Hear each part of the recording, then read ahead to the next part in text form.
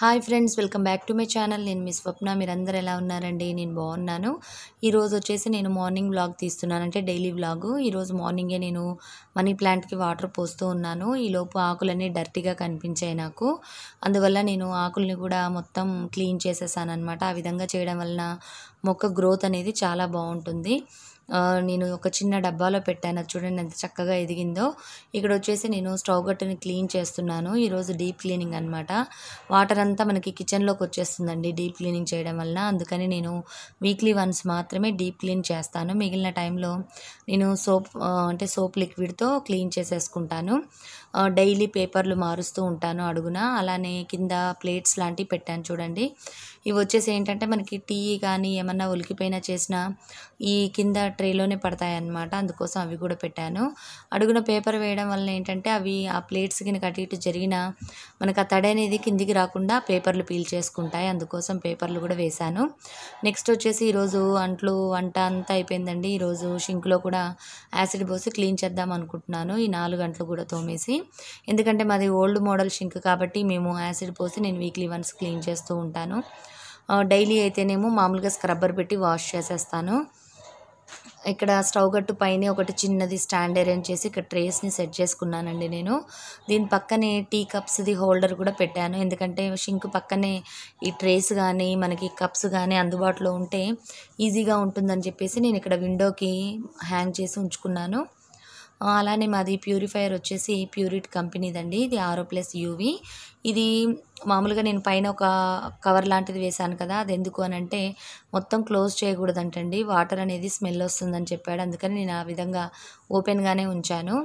ఇక్కడ వచ్చేసి నేను కాఫీ పౌడర్స్ తీసుకున్నానండి. ఇవి బై 1 గెట్ 1లో ఉన్నాయి.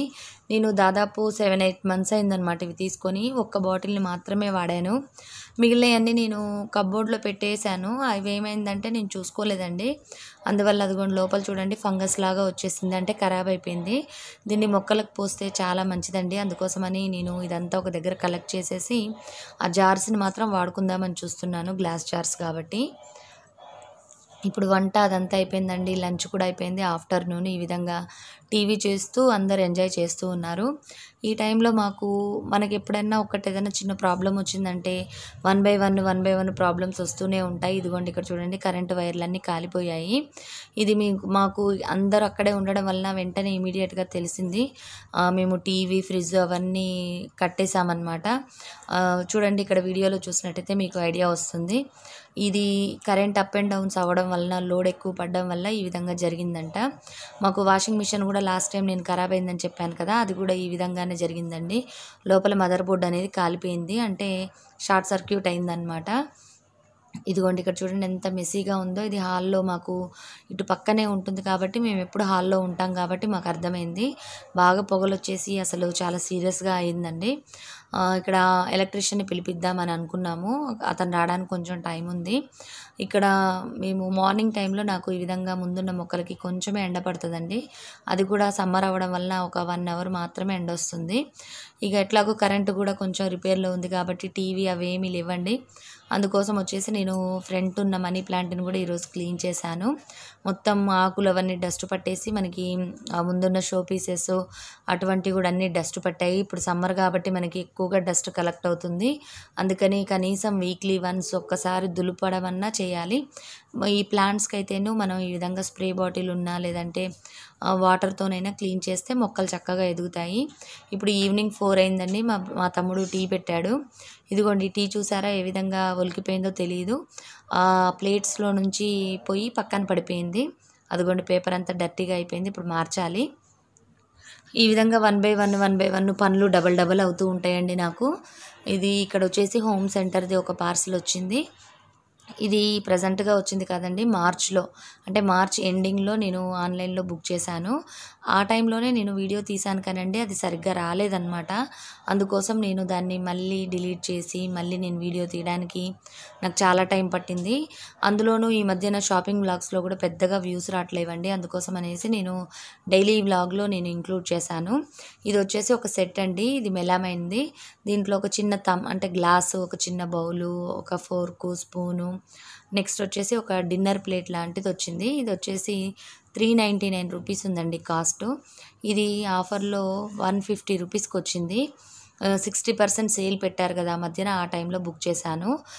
వీటి రేట్లు అవి కూడా నేను ఇక్కడ మీకు డిస్ప్లేలో మెన్షన్ చేస్తాను, ఒకసారి చూడండి. ఇది వచ్చేసి 399 రూపీస్ ఉందనుకుంటానండి. ఇది కూడా 150 రూపీస్ పడింది. ఇందులోనే ఇంకో మోడల్ కూడా ఉంది 499, అదైతే మూత కూడా ఉంది, కాకపోతే అది క్యాన్సిల్ అయిపోయిందండి, ఆ ప్రోడక్ట్ రాలేదు. ఇది ఒకటే వచ్చింది. ఇది తడకా ప్యాన్ లాగా యూజ్ చేద్దాం అనుకున్నాను. నెక్స్ట్ వచ్చేసి ఇది కూడా విస్కర్ అనమాట. ఇవన్నీ కిడ్స్ సెక్షన్లోవి నేను ఆర్డర్ పెట్టుకున్నాను. ఇది వచ్చేసి ఈ విధంగా ఒక చిన్న బొమ్మలాగా ఉంది. ఇది 109 రూపీస్ అలా పడినట్టుందండి. నేను రేట్స్ అవి మీకు పైన డిస్ప్లేలో మెన్షన్ చేస్తాను.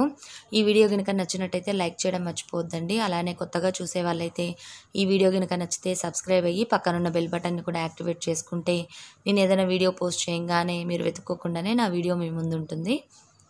ఇదిగోండి, ఈ విధంగా ఇది ఒకటి తీసుకున్నాను.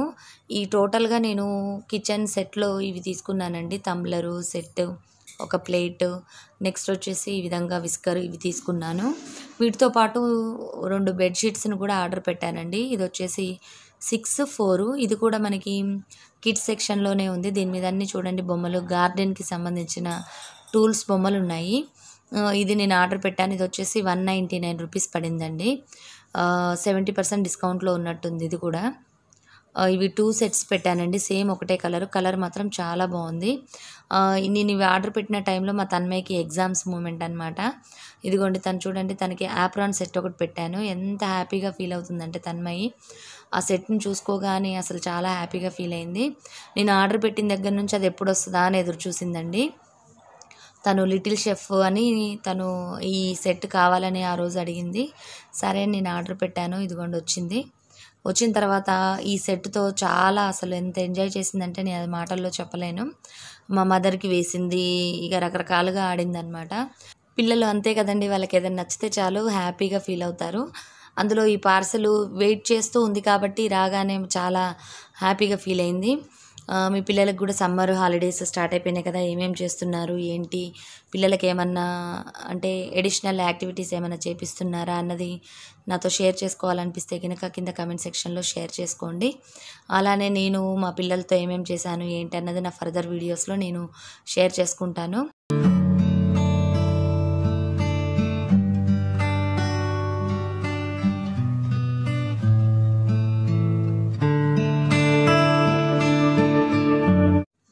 ఇదిగోండి, ఇప్పుడు వచ్చేసి ఎలక్ట్రీషియన్ రాలేదండి ఈరోజు. ఇక కరెంట్ లేకపోతే మళ్ళీ నైట్ అంతా ఇబ్బంది కదా. ఇప్పుడు ప్రజెంట్గా అయితే ఇన్వర్టర్ మీద నడుస్తుందన్నమాట.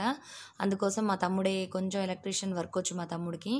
ఇక తనే కొన్ని సెట్ చేద్దాము, మరీ ఇబ్బంది అయిపోతుందని చెప్పేసి తను సెట్ చేసేస్తున్నాడు. అలానే ఇప్పుడు మా పిల్లలకు కూడా నేను స్నాక్స్ అవి ప్రిపేర్ చేశాను.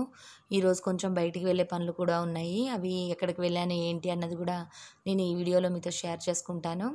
ఇప్పుడు వచ్చేసి 7:10, 7:15 అవుతుందండి. ఇదిగోండి, పిల్లలకి నేను సేమియా చేశాను ఈ పూట. ఇక సేమియా అంటే పాలు తాగలేదు వాళ్ళు, ఊరికే పాలేనా అని ఫీల్ అవుతున్నారనమాట వాళ్ళు. అందులో హాలిడేస్ కూడా కదా, అందుకోసం నేను సేమియా చేశానండి. ఇదిగోండి, సేమియా తింటున్నారు. నెక్స్ట్ వచ్చేసి నేను పాప్కార్న్ కూడా చేశాను పిల్లలకి. స్వీట్తో పాటు హాట్ కూడా కావాలట. ఇక సమ్మర్ వస్తే ఇది ఒక పెద్ద ప్రాబ్లం అండి. ఎక్కడ లేని అన్ని స్నాక్స్ కావాలి వాళ్ళకి. తెచ్చిపెట్టడం అన్నా చేయాలి, లేదంటే కొనుక్కొని అంటే మనం ఇంట్లో అన్న ప్రిపేర్ చేయాలి. ఇక్కడ వచ్చేసి ఇప్పుడు మేము బయటకు వచ్చాము. ఈ బయట ఇక్కడ నేను అంటే కరెంట్ అది ప్రాబ్లంగా ఉంది కదా, 2-3 లైట్లు కూడా పోయినాయండి. సరే అవి తీసుకుందామని చెప్పేసి నేను ఇక్కడికి వచ్చాము. ఎలక్ట్రీషియన్ అంటే ఎలక్ట్రికల్ వర్క్స్ అంటే షాప్ దగ్గరకు వచ్చాము. అక్కడ నేను వీడియో తీస్తూ ఉంటే ఆ షాప్ అతను కొంచెం ఫీల్ అయ్యారండి. అంటే ఏంటి వీడియో తీస్తున్నారు అని అడిగారు. లేదండి ఇట్లా యూట్యూబ్లోకి అని అంటే సరే అని అన్నారనమాట. అదిగోండి, లైట్స్ చెక్ చేసి తీసుకోవాలి మనం ఎప్పుడైనా. నెక్స్ట్ వచ్చేసి ఇక్కడ నేను స్టేషనరీకి వెళ్ళాను. ఈ స్టేషనరీ మాకు ఇంటికి దగ్గరలో ఉంటుందండి. ఇక్కడ మనకు కావాల్సిన అన్ని ప్రోడక్ట్స్ దొరుకుతాయి. అలానే నేను కొన్ని డిఐవైస్ చేద్దాం అనుకుంటున్నాను ఈ హాలిడేస్లో. అవి కూడా నేను మీతో షేర్ చేసుకుంటాను. ఈ డిఐవైస్కి కావాల్సిన కొన్ని ఐటమ్స్ని నేను తీసుకున్నానండి. అలానే నాకు ఎందుకో డైలీ వ్లాగ్స్కి పెద్దగా వ్యూస్ రావట్లేవండి. అందుకోసం అనేసి నేను డైలీ వ్లాగ్స్ కొంచెం ఇంట్రెస్ట్ తగ్గిపోయింది పెట్టడానికి. పోనీ మొక్కల గురించే తీద్దాము అనంటేనేమో మొక్కలు నాకు పెద్దగా ప్లేస్ లేదు కదండీ. ఇంటెనక నేను పెద్దగా మొక్కల్ని పెంచి చూపించడానికి నాకు అవకాశం లేదనమాట. ఆ ఉన్న కొద్ది ప్లేస్‌లో తగ్గిన మొక్కల్ని మాత్రమే పెంచగలుగుతున్నాను. ఈ డైలీ వ్లాగ్స్ వచ్చేసి మనకి ఇంట్లో చేసే పనులు రెగ్యులర్‌గా వీడియోస్ పోస్ట్ చేస్తున్నాను కదా! ఇవి మీకేమైనా బోర్ అనిపిస్తున్నాయా అన్నది నాకు అర్థం కావట్లేదు. డైలీ వ్లాగ్స్‌కి పెద్దగా వ్యూస్ రావట్లేదు. ఇక కాకపోతే కొన్ని కొన్ని కామెంట్స్‌ని విన్నప్పుడు నాకనిపిస్తుంది, సరే వాళ్ళ కోసమన్నా నేను వీడియోస్ చేయాలి అన్న ఫీలింగొస్తుంది. అందుకోసం కొంచెం డిలే అయిపోతుందండి నాకు. లేదంటే డైలీ ఒక వ్లాగ్‌ని పెట్టాలి అని నేను మైండ్‌లో ఎంత ఫిక్స్ అయినా, ఏమో డైలీ వ్లాగ్స్‌కి పెద్దగా వీడియోస్ రావట్లేదన్న ఫీలింగొస్తుంది నాకు. ఎందుకు అన్నది అర్థం కావట్లేదు. ఇక్కడొచ్చేసి నేను స్టేషనరీలో ఫెల్ట్ షీట్స్ తీసుకున్నాను. ఇవి రూ. 10 పడిందండి ఈచ్ వన్ వచ్చేసి. అలానే కలర్ పేపర్స్ తీసుకున్నాను. అవొచ్చేసి రూ. 2 పడింది. వాటితో ఒక డీఐవై చేద్దామనుకుంటున్నాను. ఆ డీఐవైని కూడా నేను ఫర్దర్ వీడియోస్‌లో నేను మీతో షేర్ చేసుకుంటాను. అలానే కొన్ని కొన్ని ఇంట్లో వర్క్స్ అవి కూడా నడుస్తూ ఉన్నాయి. వాటి గురించి కూడా నేను ఫర్దర్ వీడియోస్‌లో షేర్ చేస్తాను. ఇది మా ఓన్ హౌస్ కాదండి. రెంట్‌కుంటాం మేము అంతే అపార్ట్‌మెంటు. అక్కడ కూడా కొన్ని కొన్ని మాకు తగ్గట్టుగా మేము కొన్ని కొన్ని అరేంజ్‌మెంట్స్ చేస్తున్నాము. అవేంటి అన్నది నేను మీతో షేర్ చేసుకుంటాను. ఇంతేనండి ఈ వీడియో. ఈ వీడియో గనుక నచ్చినట్టయితే లైక్ చేయండి, షేర్ చేయండి, సబ్స్క్రైబ్ అవ్వండి నా ఛానల్‌కి. మరిన్ని మంచి వీడియోస్‌తో మీ ముందుంటాను. Bye bye. See you.